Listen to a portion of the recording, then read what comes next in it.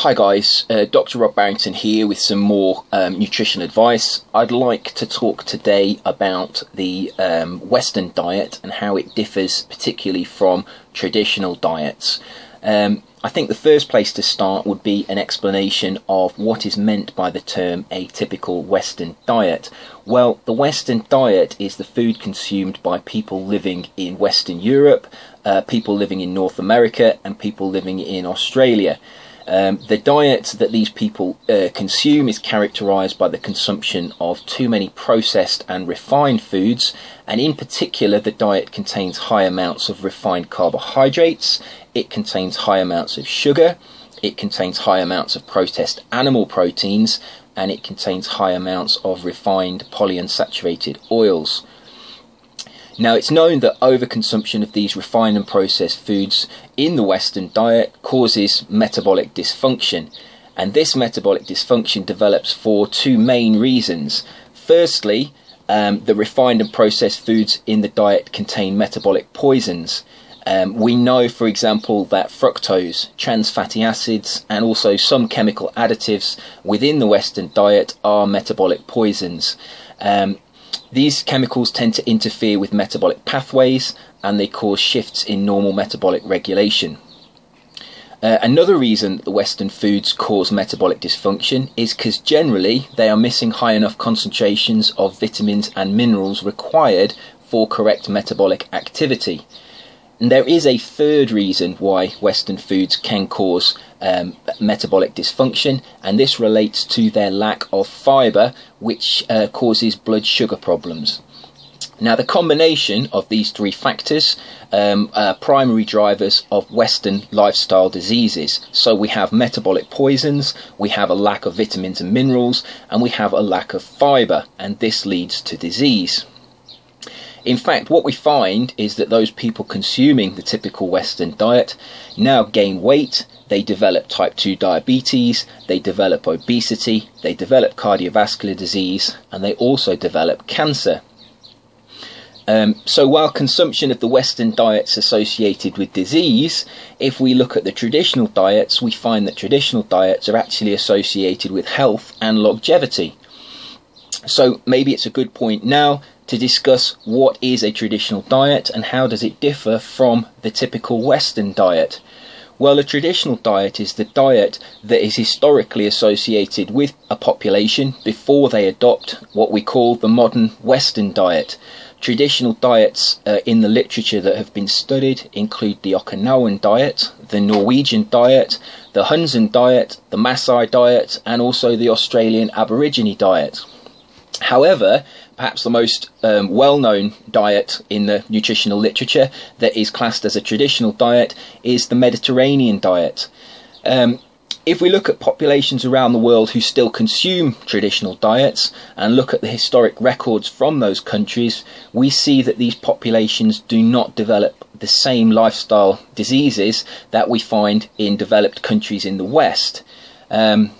In fact, studies on mountain regions of Sicily where the populations consume a traditional Mediterranean diet have actually shown that the elderly show none of the age-related decline in physiology seen in Western populations.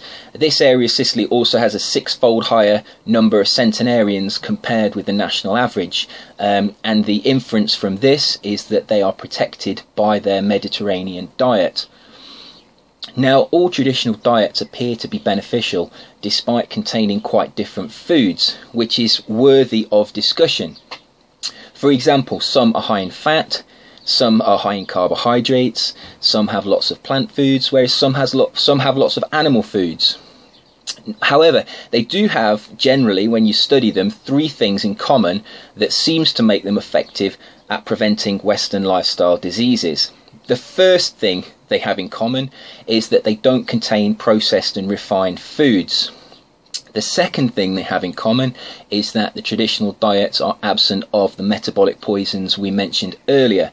The third thing that makes traditional diets protective of disease is likely the fact that they contain enough vitamins and minerals for correct metabolic activity.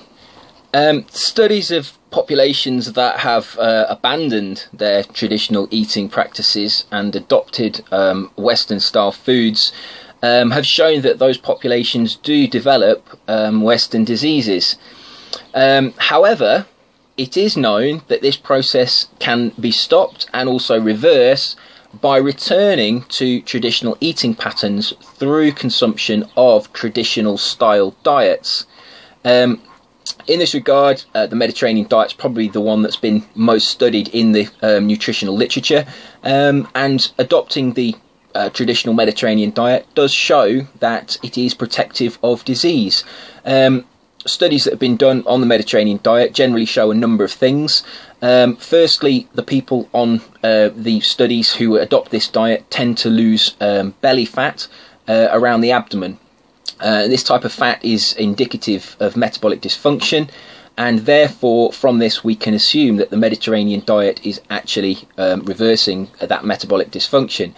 The second thing that tends to happen is that the people on these diets tend to lose weight, and they lose the weight without any energy restriction and without the need to perform any exercise. Another thing that happens when people adopt a Mediterranean style diet is that they also become healthier. Biochemical parameters are measured on these people, and they tend to reduce significantly their risk of developing particular diseases. So which diseases are they protected from? Well, it's no surprise that they're protected from typical Western lifestyle diseases such as type 2 diabetes, cancer, cardiovascular disease and obesity. Now, from studies looking at traditional diets, we can infer that traditional eating patterns actually reverse metabolic damage, and that metabolic damage is probably caused by consuming the typical Western diet. We can also infer from these studies that the reversal of the metabolic damage is likely that the reason that these people lose weight, and it's also likely the reason that these people are protected from disease.